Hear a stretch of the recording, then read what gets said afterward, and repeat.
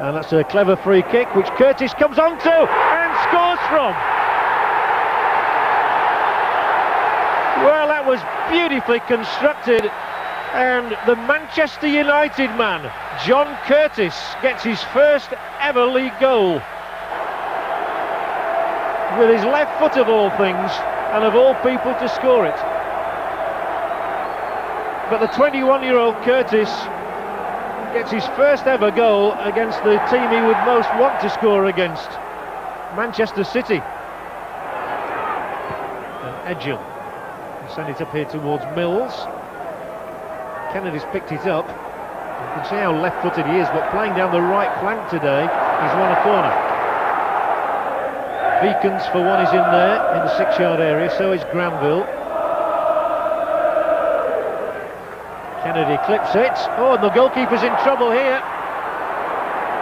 Shaun Goater just couldn't turn on it sufficiently well. But Miller had a problem there when that ball was swung across by Kennedy. Bodies all over the place. Manchester City having plenty of possession here, but not getting very far. Now they might. Tiato in a good position, and on goes Danny Tiato. Excellent play from him. Tinkler only stabs it down there, and it comes off a Barnsley defender and out for the corner. Excellent play from the Australian Danny Tiato. There was a danger of bringing him down there, but he cut the ball back in towards Lee Mills, and the man on loan from Bradford City, eager for a goal on his debut, just couldn't force it through, but wins a corner. It's a Manchester City corner kick, which is headed out by Thomas.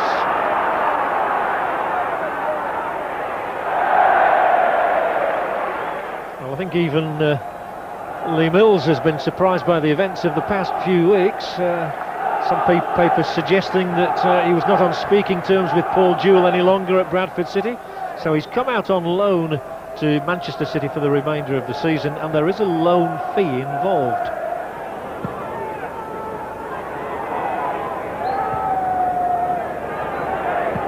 Tinkler has played it directly into the path of Hignett, who can make it too. Craig Hignett gives Barnsley a precious goal right on half-time. It was Eric Tinkler who played him through, and Craig Hignett, who has scored so many times in similar situations, kept his cool, nicked it past Nicky Weaver, and Barnsley have a second goal. It was a lovely ball from Tinkler. Manchester City caught so square, and Craig Hignett goes on for his 16th goal of the season and his 30th Barnsley goal in 16 months at Oakwell.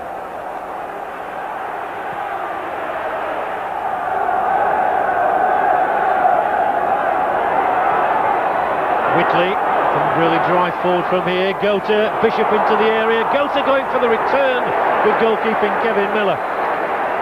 And a free kick awarded against Goater as he just dived in, I think.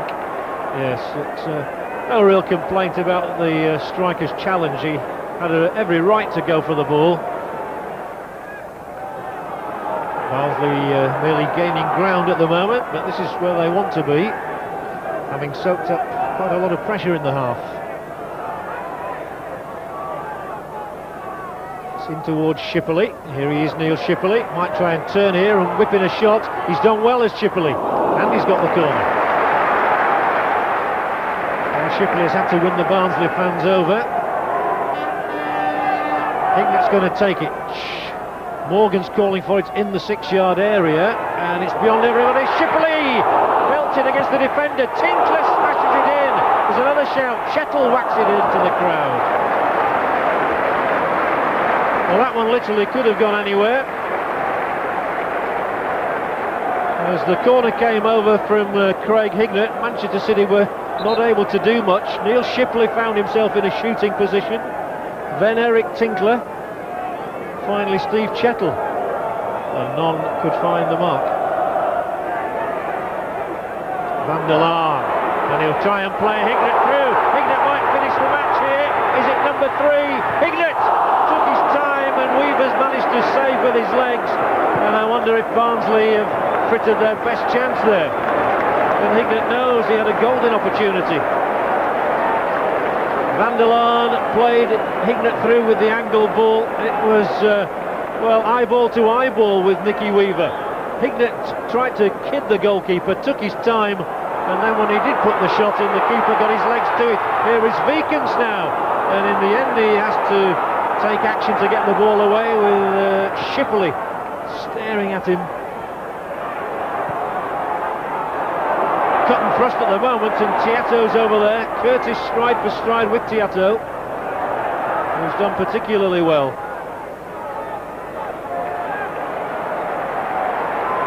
Move just stymied for the moment until Whitley plays it in here. Pollock's got a chance, just into the side netting, and then it's back over towards Mills. It's punched away, and everything happening inside that Barnsley penalty area.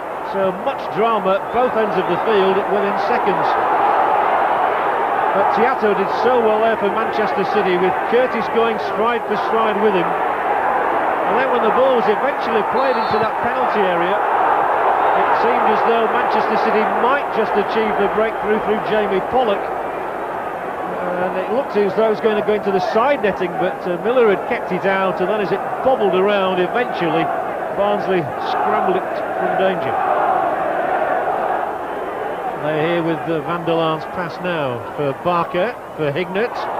Thomas, Hignett, Shipley. Oh, should have scored. Delightfully constructed move. 3-4 touches in there with Barker and Van der Laan and Hignett, and Shipley on the end of it, and a corner's been given. Barnsley's corner. Hignett to take. A lot of movement inside the penalty area, and Van der Laan gets his head to the ball. Hignett with plenty of time to measure another cross in. Shipley! It must be surely, no! Well, Shipley headed a cross goal there. Van der Laan was coming in, and it seemed that the ball had to end up in the Manchester City net. Up it goes from Weaver, and it's gone through for Mills, and might get a shot in here. Lee Mills turns it across. It might go in. It is. It's a goal for Manchester City. A curious goal as well. Gota may well have got the last touch on that. Gota and Dickoff both going in as Lee Mills nudged it across the area, and the ball ends up in the Barnsley net. Miller unable to do anything about it. City have a lifeline. Tiato nutmegs Hignett, then drives it cross field. City coming now with Dickoff, and his cross is towards Gota. There might be a chance for Kennedy to blast it through. Straight out of play. Well, that would have been tough on Barnsley if City had scored there. Barnsley would just keep battering away here, and they've scored a crucial victory in this War of the Roses over Manchester City. They move above Joe Royle's side in the table. Those two first half goals were sufficient, although Manchester City gave themselves a late lifeline. But 3 very valuable points indeed for Dave Bassett's Reds. Barnsley 2, Manchester City 1.